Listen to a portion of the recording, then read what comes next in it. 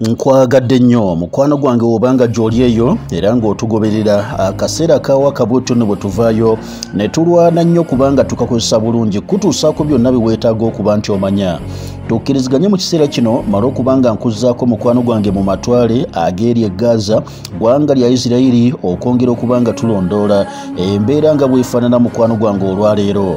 Olunaku lwa jjo gwe yabadde nange akawungeezi nakulaze wano amawulire nga gaabadde gamaze okuba nti gasomoddwa bannaffe abamu ku b'amawulire abaasobodde okubanga balutuwa nti olutala Amerika mweri era Amerika ne buddoni bwayo tubulaba.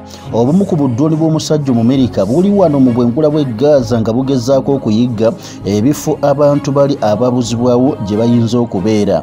Naye si kyokka Amerika ne ku gurawundi kweri baabadde basajja b'amawulire abatandise okubanga bakanyuga olugambo olufaananako ng'olwo olwakutte bangi omugamba naffe ne tugamba katulugabaneko naawe. Yabadde nange nkakasa bulungi nti walutegedde.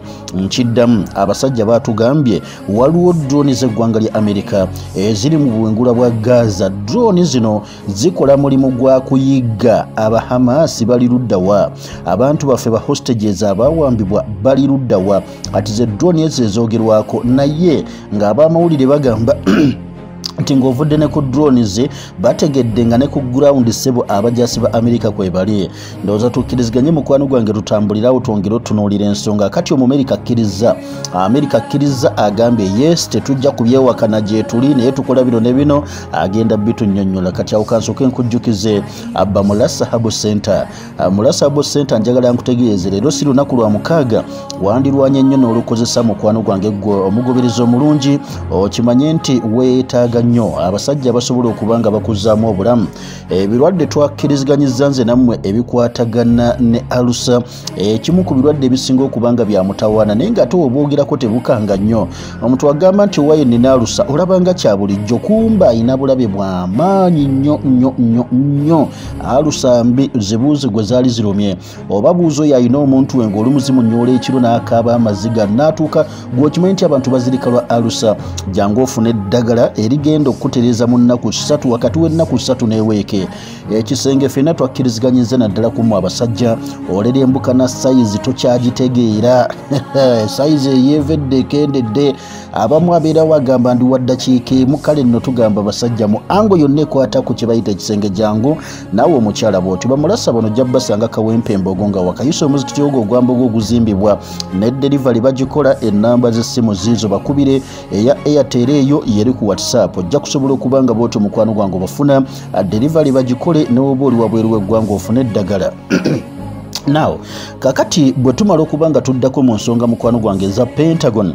Pentagon kye kitebe eky'ebyokwerinda eby'eggwanga erya Amerika bavuddeyo ne ba acknowledginga flying unarmed drones over Gaza. Kituufu tuyina budroni obuli mu bwengula bwa Gaza buyina emirimu gye bukola. Kati Amerika mu kaseera kano etandise okutunnyonnyola byebadde ekwese ab'amawulire olwatandise okubanga babiseenyaako. Kaakati abasajja ne bavaayo ne babyogera at least for the first time ne bakkiriza that we have been flying unarmed surveillance drones over Gaza. Droni zaffe tuzirina era zibadde zituyambako okukola omulimu ogwo ogw'okukola obulondoozi okutegeerera ddala kiki ekiri mu matwale g'e Gaza. Omusajja nga ye mwogezi wa Pentagon Brigadier General Pat Ryder ono avuddeyo n'agamba drones operating in support of hostage recovery efforts nti omulimu gwe tuliko kati ne droni zaffe ezo gwagezaako kuyamba ku bannaffe Abayisirayiri okusobola okutegeera watuufu abantu baffe abaawambibwa wa webayinza okubanga bali. Naye twagala tubategeeze nti droni ezo zaatandika nga Hamasi yakamala okubanga erumba nga 7 omwezi ogwa Okitoba. So sigamba nti zaaliyo tetubadde nnyo ffe Gaza twazireese droni zitandika otuyamba ku kuyigga abantu abo abaawambibwa.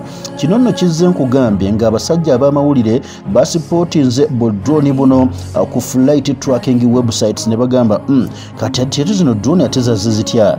US mu conductinga kino batugamba tebakomyawo but they are also providing advice and assistance to support our Israeli partner.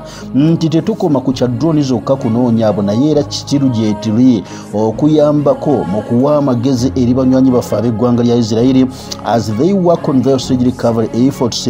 Naye agamba mu ngeri y'emu nti kituufu obuddoni obwogerwako obwalabiddwa ye MQ9 rapper bwe bumu ku buddoni obwo obuli mu bwengula bw'ekitundu ekyo eky'e Gaza.